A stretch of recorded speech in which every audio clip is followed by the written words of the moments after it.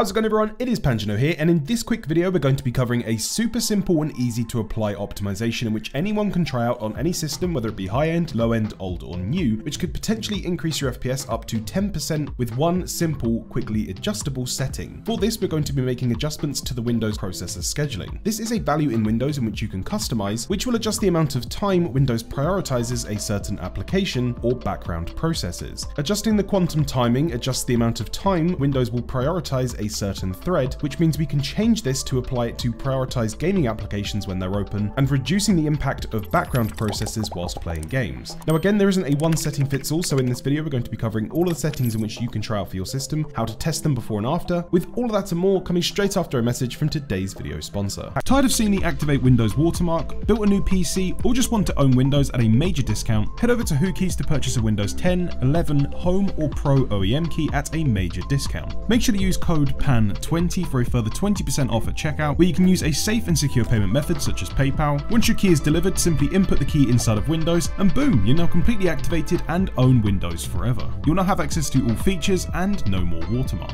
Thanks again to Whokeys for sponsoring today's video. So as mentioned before, adjusting the processor scheduling within inside of Windows will change the way Windows behaves and prioritizes foreground or background applications. And most of you watching these videos are going to look to prioritize gaming applications, editing programs, or just single individual applications. For that reason, adjusting the processor scheduling values within inside of Windows could actually be very beneficial in terms of giving you a super quick and easy performance uplift, especially to 1% and 0.1% lows, which is where performance typically dips. You'll see that those dips won't be as drastic anymore, making your whole gameplay experience a lot more fluid, snappy, responsive, and in many cases even slightly increasing overall FPS as well. It's super quick and easy to adjust this to any of the different values to find what works best for your system, alongside quickly adjusting it back to the stock setting to revert everything back within a matter of seconds. Before we go in and adjust this setting for your system, I would highly recommend that you do some before benchmarks with whatever applications you're looking for performance benefits on. So if you're a video editor, try rendering out 1 to 2 minutes of your footage how you usually would, see how long it takes. If you're looking to increase performance for gaming, boot up some of your favorite games, do some before benchmarks, or you could potentially look to use the Unigine Heaven benchmark, which is free to download. Just do a quick Google search for the Unigine Heaven benchmark, download it, start it up, set your system settings, and let the benchmark run. If you're looking to gather some more in-depth data, I would highly recommend utilizing CapFrame X, which you can also find via Google, as it's a phenomenal benchmarking tool. Simply download it to your system. Once it's opened up, simply set your hotkey to start the benchmark, set the desired benchmark duration at the bottom. Boot into one of your favorite games you want to run the benchmark on, go to any scene, scenario, or wherever it is that you want to benchmark, then press the hotkey, the benchmark will then start. At the end, you'll then be given all of the data for the benchmark run that you can then go ahead and analyze with later benchmarks after we've adjusted these settings. Just make sure that whenever you do any benchmarks, please make sure that you are matching the environment as closely as possible. So don't have extra applications open in the background, don't be changing other settings, change this one setting, do a before and after, see if it's an improvement, adjust the setting further if you need to until you find what works best for your system. My only recommendation is to only benchmark applications you actually use in your system. You don't want to optimize your system for things you're never going to do or use. So with that out of the way, we first of all need to make sure that we have programs set to the priority within inside of Windows. Navigate to the bottom left hand side, type in Advanced System Settings, then click View Advanced System Settings. Head over to Advanced at the top, then go to Performance Settings. Go to the Advanced tab once again and make sure that Adjust for Best Performance of has been selected to Programs. Go to the bottom, select Apply, OK. You may have to quickly restart the system for that to then take effect. Once the system is restarted and you're booted back into Windows, we can now jump into adjusting the processor scheduling. You can do this by navigating to the bottom left hand side, typing in reg edit, then selecting the registry editor, selecting yes. Before we adjust anything within inside of the Windows registry editor, we're quickly going to be backing it up. It takes 2 seconds to do this, and it means that any adjustments we make, we can quickly and easily revert if we forget anything, or if you make any mistakes and you can't remember what you've done, or you accidentally mess anything up for any reason, we can quickly use the registry backup within a matter of seconds. Head to the top left hand side to File,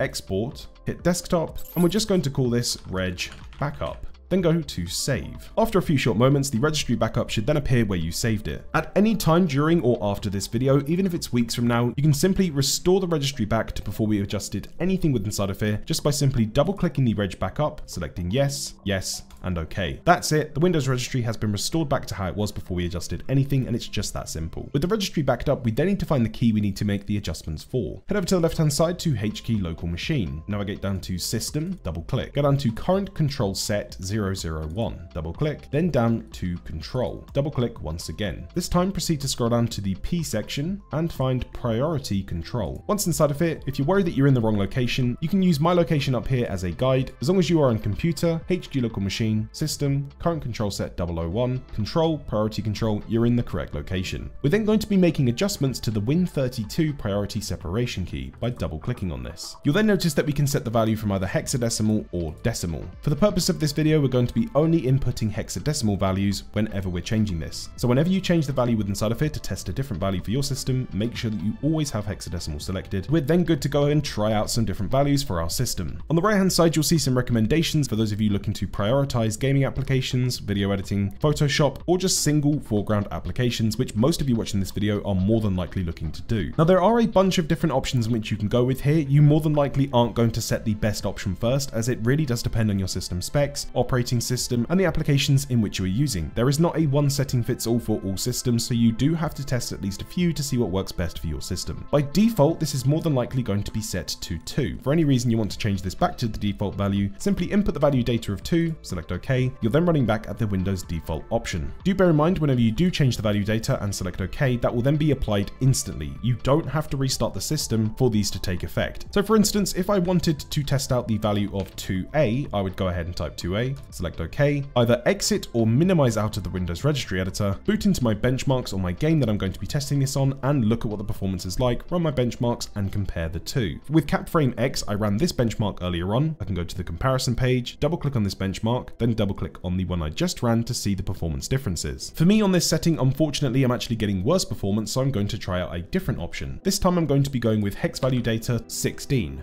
minimizing out, running my benchmarks again. Now hex 16 has actually been the best for my system and the games in which I play. That doesn't mean that the value of 16 is going to be the best for your system. Again, you need to try out different values because it really does depend on the games in which you play, the operating system, and the system specs you are running. Now throughout my testing, you can see that the default value of number 2 on this Ryzen 5600 system compared to a value of 16, you can see that the default value of 2 is way stronger in practically all metrics. The 1% lows are 13.8% stronger on the default value of 2. The 1% lows are within a margin of error at just 1.7%, and the overall average FPS is an increase of 3, meaning that the default value of 2 for this specific Ryzen system of mine is more than likely going to be the best result compared to all others in which I've tested. If you're interested in further metrics in CapFrame X, navigate to the analysis tool at the top, select the individual benchmark run you want to analyze. Here you can see metrics for stuttering, smoothness, and low FPS. If we look at the value of 2, we're getting 6.1% stuttering, but if we compare this to the value of 16, 16 actually has 8.6% stuttering. So you can really dive in and analyze how the different settings perform in your system to find which works best for you. But if I head over to my i9 system, you can see drastically different results where the hex value of 16 is actually the best for this system, and you can see uplifts across the board. So again, that's just a quick example of how different this is on a per PC basis. You could have two computers in front of you right now, and the same value won't work best on both of them. Jump into Registry Editor, try out a different value, run the same tests. If it's better, fantastic, try out a different value, and keep doing this until you've at least tried 3 or 4 to see what your performance is like. At that point, once you've found a value you believe is best for your system, go back and run the test again to make sure that this isn't just an anomaly or lucky run. If the results are still better than all of the other values, fantastic. Jump into some different applications, use your PC, see what it's like, see how it behaves, responsiveness, and if you're happy with it, fantastic. You've now adjusted the process of scheduling for your system to extract even more performance and tailor your system towards your personal needs. Again, if at any point you want to revert back to the default settings, jump into the registry editor, set the value back to 2, which is the default value, exit out, and you're then back to normal. If things still feel off, even though that you've reverted the value, you can always just use the registry backup at any time to revert everything back to how it was before this video, so you can wipe clean absolutely everything you might have adjusted throughout this process and go back to how it was before. On the machines in which I've tested for this video on screen now, you can see different benchmark results and the values in which I settled with on each machine. You may also be questioning why Windows isn't defaultly set up to prioritize foreground or main applications over background applications by default. Well, Windows wants to balance its workload evenly, and most people using Windows PCs more than likely aren't gaming on them. They're doing tons of different tasks, they have web browsers open, editing programs, documents, and you'll still be able to use all of those applications and multitask, but setting Windows to prioritize foreground applications like games, editing software, and you are a user like myself where you want all of the system resources to be going to what's actually important on your machine, the only downside to this is going to be an ever so slight increase to responsiveness of multitasking applications. If you have web browsers open, documents, and you like to go between them very quickly, you're going to see a minimal increase to responsiveness to them, and that's it. In real world scenarios, you're more than likely not going to notice any downsides whatsoever, and with it being so quick and easy to revert this option back to the default value, or adjust it to yourself to potentially increase performance with multitasking, it's definitely a fantastic tool to have in your optimization toolbox for your system to tailor it to whatever your needs are. This doesn't mean that any background applications will stop working, such as Discord or anything else. You'll still be able to use absolutely everything. It will still work perfectly fine. It just means that Windows will see the game application, video editor, or Photoshop will just hold its priority and set it to a higher priority for longer. And there you guys have it. Let me know of what quantum timing you decided to go with and what gave you the best results and what tests you applied. Again, it is always best to do multiple tests across different applications that you actually use on your system to ensure that you are getting the best results possible. As you can see for me in my best case scenario on CSGO, which is a game I play practically all of the time, I was able to lift up my 1% low FPS by up to 10%, which is absolutely phenomenal for a setting which can take a matter of seconds to adjust. If you have enjoyed this video and are happy with your results, please do consider leaving a like as it helps me out tremendously. And if you do enjoy content like this and want to go further with optimizing your system, consider checking out one of the 2 videos on screen now, and I'll see you over there.